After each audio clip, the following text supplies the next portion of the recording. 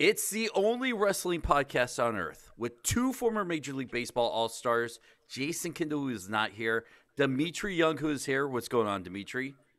What's up? One four-time Stanley Cup champion, and Darren McCarty. Darren? Gentlemen. We have Lars Frederiksen. Yeah, Dennis, out of respect here, I'm gonna professionally tell you to shut the fuck up, and I'm just gonna start now because I'm really the only person people are interested in hearing from. Ladies and gentlemen, just in case you're deaf, dumb, blind, stupid, or I don't know, let's just assume poor since you're listening to this podcast. My name is Maxwell Jacob Friedman. I am the youngest and fastest rising star in the history of professional wrestling, and as you can see, I'm really taking this podcast seriously as I'm wearing my Under Armour shirt and I don't know, jeans. Might as well be pajamas. You know, such a great podcast idea, having 9 people talking over each other at the same time. Truly revolutionary stuff. Lars Sullivan, man, really appreciate you taking time off on your day job of massaging Phil Brooks's balls. Very nice of you. Darren, where you at, buddy? Let's get the camera on Darren. Right here, Lars. Right here. Oh, there you are, buddy. Darren, I heard you like to fancy yourself as a great professional wrestling mind. And that makes sense, man. I think all my ideas are great, too, if I was high 24/7. So it adds up. Oh, man, Dimitri, I don't know what you're laughing about, you fat sack of shit. I was watching highlight videos of you slow jogging the first plate, looking like your belly was superseding your pants. Terrifying stuff. Hey, I did. Petey, where you at, buddy?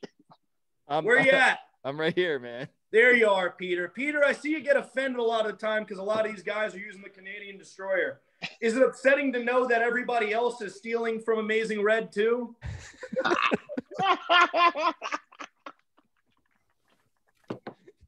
I don't know. Is that a rhetorical question? Are you going? Pete, if it went over your head, I'm not shocked, considering the fact that you're Canadian. Look, guys, if you have any questions, fire them off. Let's try to make this quick and painless as possibly it can be. All right, MJF. Who's the bigger big man, Wardlow or Hammerstone? All right, so never double biflex ever again, for the love of God. I literally almost just puked in my coffee.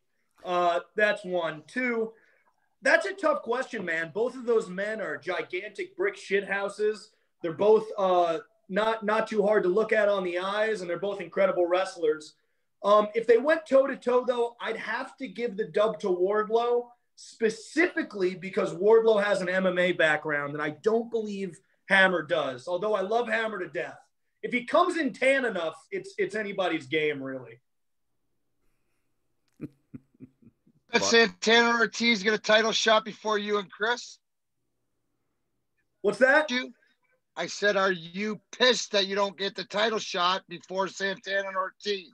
Absolutely not, buddy. Look, Santana and Ortiz are like family to me. They're part of the Inner Circle. The Inner Circle is my family. And look, I hope they win the belts, man, because then we get to go to that pay-per-view and we get to have fun out there with our friends, you know? More power to them if they win those tag straps. All right, hey, I'm gonna go next. If you know, I hope you don't cut me off mid-sentence with this question, but all right, so got your spot on the main roster, AEW, all right, but you've only been wrestling. I don't even know how many years. Not that long. I know that for sure. No, not that long. How many years is it now? It has now been 5 years. Jeez. All right. So it's safe to say that we probably haven't seen the best version of MJF yet. Not saying that, you know, you're not your best version, but like, do you set goals for yourself? Like, hey, what am I going to do next? And like, do you always like work towards like perfecting your craft? Peter, very good question for somebody who's Canadian. What I will say is this.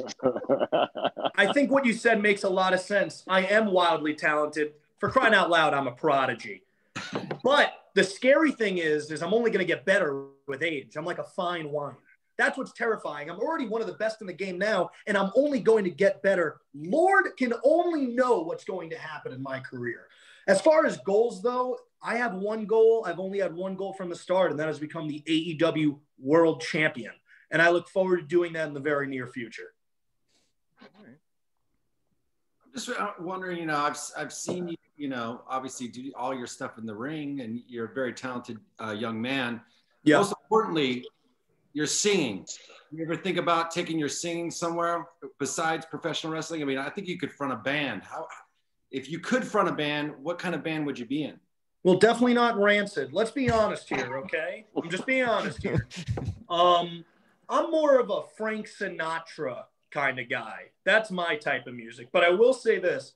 I was hit up by a record label called Rhino. They told me they represent you, Lars. Is that correct? They said they had interest in me as well. Is that accurate? No, Rhino was an ex-girlfriend. Sorry. Oh, understood. No, but yeah, man. I mean, I was an all-state tenor 1 in high school. I was in a cappella. I was in choir. I also just so happened to be an all-state amateur wrestler and an all-state middle linebacker. So long story short, I got a lot of puss, and it was a good ride. It was a good ride, Lars. As far as bands go, I mean, if I really wanted to, I think I can do what Chris Jericho did. I think if I really wanted to, I can start my own band and get a couple platinum records going. But as of right now, my sheer focus is on professional wrestling. Do you have any interests outside of professional wrestling? Because we see now. Oh, Dennis, fuck, dude. I hate when you talk. You are the worst part of this show. Just give me a second here. I have a headache. I just have a headache from your voice. Sorry. All right, can you repeat the question? But for the love of God, try to be less grating. Please, Dennis. Please. Do you have any... Oh, God. Oh, God. It's like bees are in my ears. Dennis. All right. For the love of God, I don't know what it is you're doing, but it's like nails on a chalkboard. Okay, Dennis? Please be a little bit more professional. I'll text my questions to PD and have him ask them. I appreciate that, Dennis. Matter of fact, that's what I want you to do for the rest of this podcast. Okay. Oh, my God. All right. Hey, so MJ, I'm sorry, Dimitri. I just want to get this out of there, okay? No, go ahead. One of the storylines I remember is when you were injured, okay? But this injury angle you did, I did the exact same. Hold on. Let's just, and then you can answer this however you want. All right. Okay. So like, I don't know, 2007, right? Working for Impact. We were in Nashville. It was Slammiversary. I haven't been on TV for months, and they pulled everybody out for this fan fest. Okay. And you had to say whatever it is, talk about your match, or whatever. I had no match. So I said, guys, I'm sorry. I can't, compete because I'm nursing injury. It's the hangnail. And I went on to the hangnail and did the whole bit. I got mad heat from management. Mad heat, right? You do the same angle and everybody's like kissing your ass and loving it. So, I mean, with that, was that your idea, management? Did you get heat for it? Like, what's going on with that? Well, Pete, the thing is, the reason why it worked when I did and it didn't work when you did is because I have this thing called charisma. That's A. B is everything I do, Peter, everything I do is real. It's not an angle. It's not a storyline. At the time, I had a serious hangnail injury, and I had to nurse it. Thank God I was in Plainview, Long Island, New York, the best place in the world. You guys wouldn't know anything about that. But I rehabilitated my nail. My nail is now stronger than ever. If I can be honest, sometimes I get stopped in the street, and people go, my God, your nail just looks so strong. And, I get it often. I get it often. But no, I have never gotten heat from management. Tony Khan understands that, A, we're best buds. I don't know if you guys know that. Me and T. Kizzle, we go way back. And B, Tony knows where his bread's buttered, man. I'm going to be the face of this company for the next 25 years. If Daddy needs to stay out because his hangnails hurt, you're going to let Daddy stay out for a little bit. That's just how it works. Oh, my God. Oh, my God. You are such an asshole. You remind me of Barry Bonds, man. Jeez. Barry Bonds? Barry Bonds? I remind you of Barry Bonds? Yeah. You're an asshole extraordinaire. Good God. I love it. Darren. I would have made the Sean Avery. I'm for sure that you know who Sean Avery. You must be best friends with Sean Avery. Darren, you are so high. I don't think you even know what you're saying. Your words are coming out so slow right now. Do you even know what's going on? It's very nice. We both have the same coffee. Yeah. I want to know what's in your coffee, and by that I mean, is it straight vodka? Frank, bro, that's where you're wrong. That's why it's What is it? Cannabis. It's coffee. It's like a All right. form. Bro, you were right. I mean, you had it down. If you stick to the weed, then you had it down, bro. But I don't know, man. you are the best, though. Seriously, you are the best. And I always wanted to know, do you look up to people, or I know that people aren't really on your level. Nobody is that's alive. That's what I'm saying. So, other than Frank Sinatra, because you know that style, that Rat Pack style, you have that class. I've seen it. I've been around, not me, but I've been around that higher echelon, so I recognize it. Absolutely. I'm just saying, so who are the, some of these influences that maybe some of these guys wouldn't know, but, because you're deep and you can tell. That's why you're going to be a legend, and you already are. It's just the rest of the people don't know. This guy gets it. Here's the deal. Roddy Piper, I've said it once, I'll say it 1,000 times. If there's one person who I idolized growing up who made me want to be a professional wrestler, it was Roddy Piper. There's a lot of other names, though, if I'm being honest. I love Buddy Landel's work, especially when he was in Mid-South. Also, I big fan of Hot Stuff Eddie Gilbert with Global. Hot Stuff is a guy that not a lot of people know about, which is a travesty because his rivalry with Jerry Lawler is some of the best professional wrestling you will ever see. I think the issue with professional wrestling now, and what people in my generation is they grew up watching guys like Petey Williams instead of watching guys like the Ric Flairs and the Tully Blanchards of the world. And what's happened now is everybody goes in there and they try to think of the best move possible. What they're not concerned with is winning. That's all I'm concerned with. That's all Roddy Piper was concerned with. That's all Greg the Hammer Valentine was concerned with. That's all Big Cat Ernie Ladd was concerned with. And the list goes on and on. I'm a student of the game. I don't believe anybody in my age bracket knows more about professional wrestling on this planet. And I think that's why every single time I'm on your TV set, I maximize my minutes better than anybody else in the business today. Do you also look at the old school managers? Because you do remind me and have an aura of Jim Cornette. Of course, man. So I worked with Jim Cornette more than I think people realize when I was in Major League Wrestling. And getting to go back and forth with him. Look, is he a fan of guys on my roster? Absolutely not. But if I'm being honest, neither am I. But he's a very smart guy.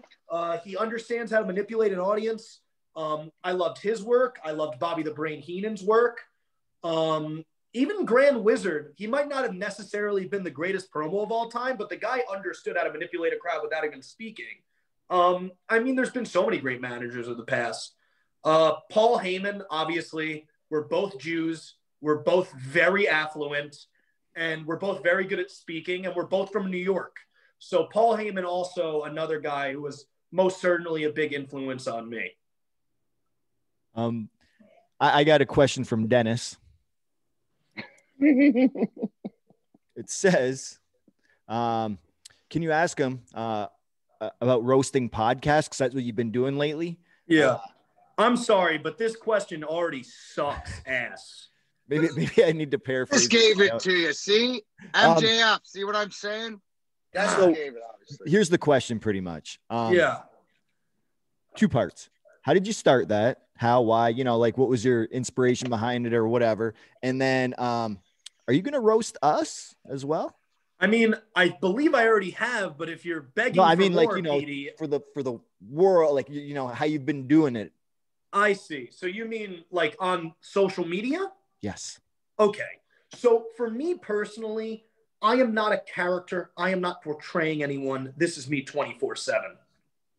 I have an issue with guys in my generation looking and appearing and acting a certain way on their TV set. And then they go on the Twitter machine and they're like, gee Willikers, thanks for watching my match tonight. I love you guys. Kiss, kiss, hug, hug. After they literally just had a stabbing, on TV, or they beat up somebody's grandmother. And then they're taking to Twitter and talking about how much they love this business and they love the fans. It makes me sick to my stomach, dude. And so for me personally, I'm never going to be the guy that sucks up to the audience. I'm never going to look for likes or retweets. I'm just going to be me 24/7. And I think that's what makes the best stars in professional wrestling. I hate to give CM Punk credit because somebody asked him who he thought were great up-and-coming stars in AEW. And one of the answers was Pillman. And at no point did he say my name. But I am going to give him credit because I'm salt of the earth and let's face it, I'm just a great person. I think CM Punk, when he was on the independents, did a great job of never wavering on who he was as an individual, and he was around fans. I believe Ric Flair and the Horsemen all did an incredible job when they were around fans of never wavering, never being like, oh, thank you so much for watching the product. We're stars. Why am I going to go out of my way to make you feel all warm and fuzzy inside when you're lucky to be breathing the same air as me? And that's the way I approach life day in and day out. Wow. Now talking about that, that is ruthless. I was thinking about when you were in the Dynasty and it seemed like you were the leader. Now that you're in the inner circle, I'm watching on Wednesday. We all are. It looks like you're trying to weasel your way into here we go. The leader. Yes, here we go. Here we go, Dimitri. All right, here's the deal. All right. I love those guys like brothers. Why on earth, Dimitri, would I want to take over the inner circle? It's absolutely ridiculous. Chris Jericho is the greatest professional wrestler in the history of the business. Who am I? Who am I to try to take him out of his spot and take the group over? I mean, that's just lunacy. And that's my issue with Sammy Guevara. And I'd like to talk about that real quickly. First of all, I'm still nursing my rib injury, okay? I just spoke to my doctor earlier, and he told me he was only an inch away from potentially breaking my rib and having it go into my lung and puncturing my lung. But no, everybody wants to talk about how great it is that Sammy Guevara quit the inner circle. Wow. Yay, rah, rah, Sammy Guevara. Sammy Guevara hit me for no reason. He claimed I wanted to take over the inner circle with zero proof. And then he claimed that I was recording him with zero proof. And now because of his actions, everybody thinks that I do want to take over the inner circle. Guys, I cannot make this more clear. 6 months ago on AEW Dynamite, I told the world that I understood why I didn't win the AEW world title against Dictator John. It's because I did not have backup. I have backup now. Why do I need to be the leader? That's just so ridiculous. Only a true sociopath would not leave good enough alone. And I'm not that guy. I am not that guy. All right. Well, it's good to hear you're not a sociopath. That's good. Thank you. Yeah. So, okay. You're young, up and coming. Well, you're not even up and coming anymore. You're there. Yeah, I'm the guy. Yeah. Let's be honest. All right. So now you're going to be getting in a tough spot, I would say. And maybe you've already seen it. You tell me, do you see? We talking sexually? It is hard to get these rats away from me, dude. You have no idea. Is that where you're? Question one. So, okay. Good. But do you see other up and coming talent trying to rip off your stuff now? You know what I mean? Like your character, not your character. I shouldn't say character. You. Are they trying to rip off your personality? So if I'm being completely honest, I don't believe so. And if they are, they're doing a terrible job at it because I haven't seen anything like it. And I think no one's dumb enough to try it because I'm just me amped up, to 110. And I think you'd be a fool to try to be MJF because there's only one, brother, and there only ever will be one. And I do feel bad for guys when they can't figure out their own lane because they're not either A, talented enough or B, creative enough to figure out their own stuff. Kind of like Petey when you took Amazing Red's finishing maneuver and then claimed it as your own. It's cheap and unacceptable. Let me ask you this. Yeah. We got to, obviously, and I say this every show because I believe it. We're in a brand new golden age of wrestling. You got AEW with Impact, and now New Japan's in the mix. Does it interest you at all to jump to those other promotions and wrestle some of the guys there? Look, I care about two things: green and gold. Now, if I want more green or I want more gold because I've gotten as much as I possibly could out of All Elite Wrestling, or I feel that there's a certain piece of hardware that I want in another company, I wouldn't be shocked as a wrestling fan if I see MJF make a jump, because when I see an opportunity, I seize it. That's just me. That's the person I am. As far as New Japan Pro Wrestling goes, I think there's a lot of interesting matchups for me there. I think there's a lot of interesting matchups for me in Impact. Right now, however, I am focused on making sure that the Inner Circle is the most successful group in all professional wrestling. Would there ever come a day where MJF needs to step foot outside and go to another company to prove not only is he the best in AEW, but he's the best, period? Sure. That's a completely sensical scenario. Well, definitely be one company that try and change your character. Mm-hmm. Yeah. Would you allow that to happen if you was to go to the great Northeast? Again, all I care about is green. So does and gold. So if those boys over there sign a fat enough check when my contract's up, who's to say where I'm going to go? I only care about two things: green and gold. That's it. That's it. But as of right now, I will say this: my intention for the next 25 years is genuinely to be the face of AEW. As of right now. The best part about you, MJF, is you know who you are. Dimitri said you're an asshole and you know it. I love you. Yeah, that's the thing. Is there a match out there that you haven't had that maybe look for in the future? Like, does somebody intrigue you enough, or I hate to say it, has earned your respect, because that's not even, it's just, but maybe their talent level you could get something from them. Is there somebody in the company that we're not seeing? So somebody inside of AEW who I haven't wrestled yet. Or with New Japan being in or TNA or something like that. Like, the door's been open, so now there's a conversation.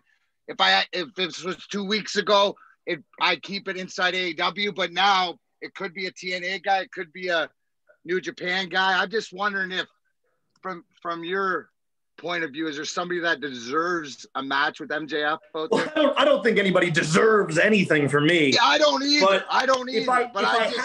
If I had to throw a name out there, since I've only been on national TV for a year, which is something people easily forget because I've made such a hefty impact, but I've for whatever reason, when fans see something that they despise and they just hate it from the inside, the bowels of their guts, what they want to do to discredit that person is to start comparing them. Now, I must be tweeted in about 1,000 tweets a day with a guy named Jay White. And I'm getting real sick of it. Okay? I'm going to be honest. I have not seen enough of this man's stuff. But I can tell you this. Nobody's on my level.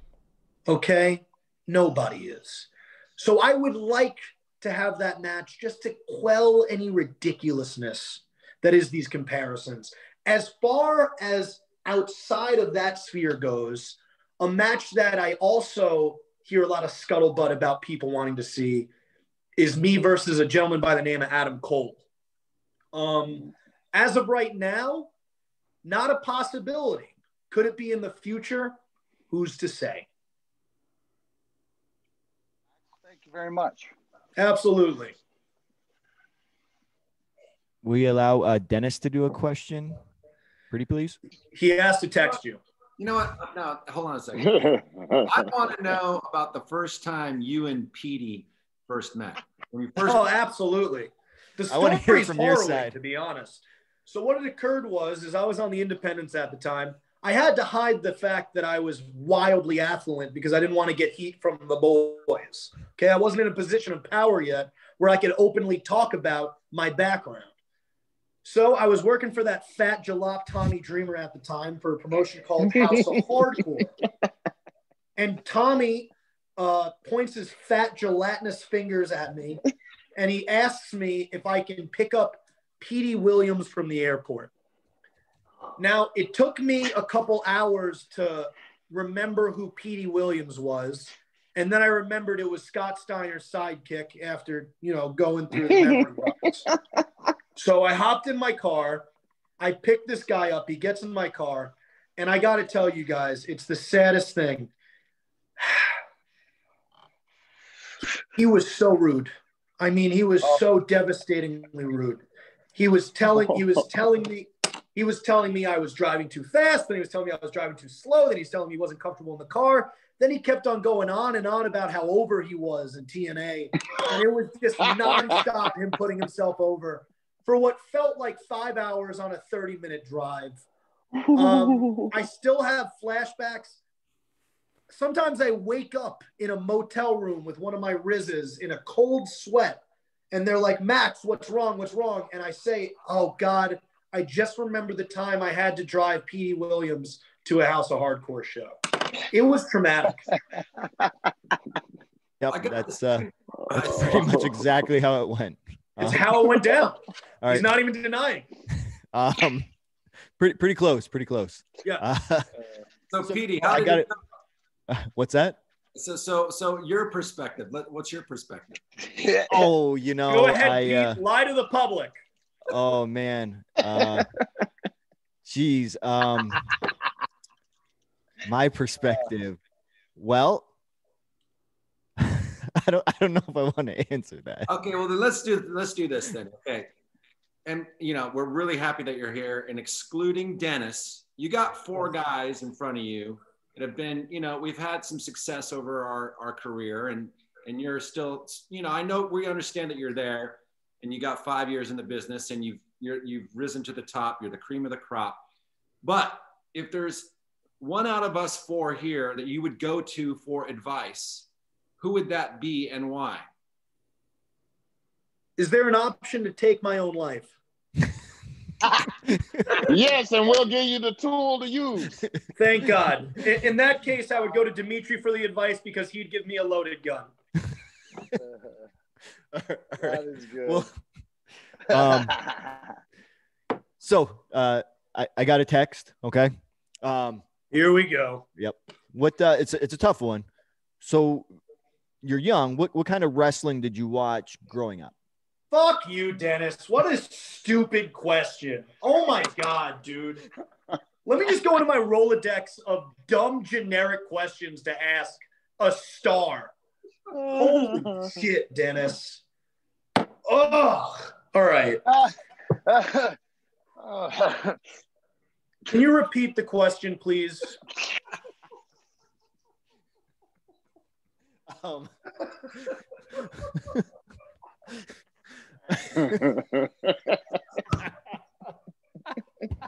Dennis, tell you, how about you ask what my favorite color is while you're at it? Jesus Christ. Okay. Oh, right. God. So, what kind of wrestling did you watch growing up? Oh, good question, Pete. So if I had to really think about it and mull it over, so the first wrestling match, Lars, shut up. The first wrestling match I ever watched, which is crazy. I was at a Hollywood video and I saw some dude that kind of looked like a zombie on the front of the disc. And then I saw a ring and I was so confused. I'd never seen professional wrestling before. I was probably like six or seven. And I told my dad, I want this. I figured it was like a horror movie. I look at the back as I put the DVD in. Yes, I had DVD, not VHS like you fucking dinosaurs. I put the DVD in and I see a match that says Hell in a Cell. So now I'm invested. I'm like, this seems interesting. And I press play. So the first match in full I ever watched was Undertaker versus Mankind in that very famous Hell in a Cell match. So right off the whip, I mean, how could I not have been completely dragged in? And I was hooked after that. But then I didn't know it was still this is the crazy part. I didn't know wrestling was like going on and was on TV at the time. So I went on YouTube and I started watching like territory stuff, like Piper in like Portland, like just like really old stuff. And then it started doing suggestions and it went to WWE. And I was like, okay, WWE was from that Hell in a Cell match I watched. And then there was a commercial there that explained it's on Mondays at the time, I think 8 o'clock. I really can't remember. And then from there, I just watched every week. And I mean, I was so enthralled by it as a kid. And how can you not be? And for me personally, I knew that's what I wanted to do from the jump. And I felt like that was the reason God put me on this earth, was to be a professional wrestler and to be the best professional wrestler. I think pro wrestling needed me desperately. If I'm being honest, I think as Moses was to the Jews, I am a Messiah to professional wrestling fans, because there hasn't been somebody like me in the business in such a long time. And most of the time, people like me die young, which is sad. So yeah, man, that is what I watched. My first ever wrestling match was Undertaker versus Mankind, Hell in the Cell. Okay. Now I want to follow up with that, just because now it's in my head, all, my first match and all that kind of stuff. So a couple things. What was the first live event you went to? Yeah. And then what was part B, I guess you could say? What was your first independent match? Like, I know with mine, I did security my first one. So like, it wasn't actually like the first time you were actually behind the scenes. So first live event you went to, and like the first time you were actually like part of the business, First live event I went to was the first ever Elimination Chamber match. For some reason, cages has revolved around my whole life, but the first ever Elimination Chamber match, it was in Madison Square Garden. My father took me. And I remember Shawn Michaels had that weird, shitty little Dutch boy haircut, and he hits the pose, right? And I look to my left and I look to my right, and everybody in that jam-packed arena was standing and flipping out. And I tugged my dad on the arm and I was like, dude, I can totally do this. And my dad was like, yeah, okay, whatever. And turns out I was right, like I always am. My first indie show is actually a crazy story. The first person I ever wrestled on the independents was Haku. What? Oh, damn. Yep. Wow. Yep. And it was my trainer, Kurt Hawkins. He packed a bunch of us, the students, in his truck, and we drove to some bumblefuck town in upstate New York. Disgusting, white trash, gross hicks. And then I get to the building, and the promoter tells me he wants me to wrestle Haku. So my trainer very intelligently goes, yeah, no, that is not a great idea. He just started training like 2 months ago. What if he does a run-in? And that was that. Obviously, I didn't tell Haku I was going to run in because I wanted the air of sneak attack on my side. And unfortunately, that night it did not work out for me. So, hey, MJF, hey, yeah. you're one of the top guys in the industry. What is it going to take for you to take it to the next level? Is it going to be movies? Is it going to be getting one of those Hollywood Scarlets? What is it going to be for you to get to that next level? I don't want to give any spoilers, but I will say this. There are definitely people in Hollywood who have contacted me, and it is most certainly something I am interested in. Well, is Burberry giving you any sort of residuals for, What they should be doing is giving me a blowjob, because I'm giving them incredible brand marketing every single day of my life. That's what they should be doing. No, I have not been contacted by Burberry. I think they're smart to stay in their lane and not try to mess with what we're doing here. Dennis? Max, is there one person Oh, my. That's it. I think it's a wrap. Well, since Dennis can't talk. MJF, you know, thanks so much It's for. so unprofessional.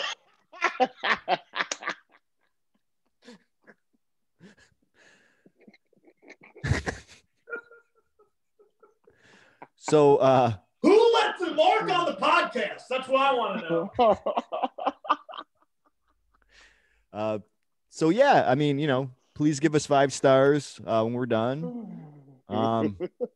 And you know, I'm assuming you're not coming back now, so I could see your left arm. No, okay. I'm cool. All right, I'm cool. I just need to take a walk. I'm off. fine. I'm fine.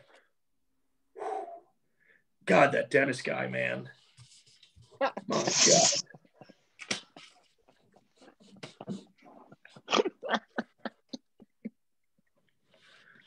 I'll allow 2 more questions, and I'm out of here. Okay, so I mean, Lars Sullivan. Why not Lars Anderson?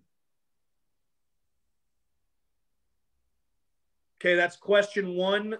We have a final question now. Who's it going to be? Go ahead, Dennis. Fuck it. You know, I'm going to wrap this up. Did you have a good time? Do you want the real answer? Yes. I'd like all of you to take a very long walk off a very short fucking pier after this interview. I'm going to go fishing My God. later.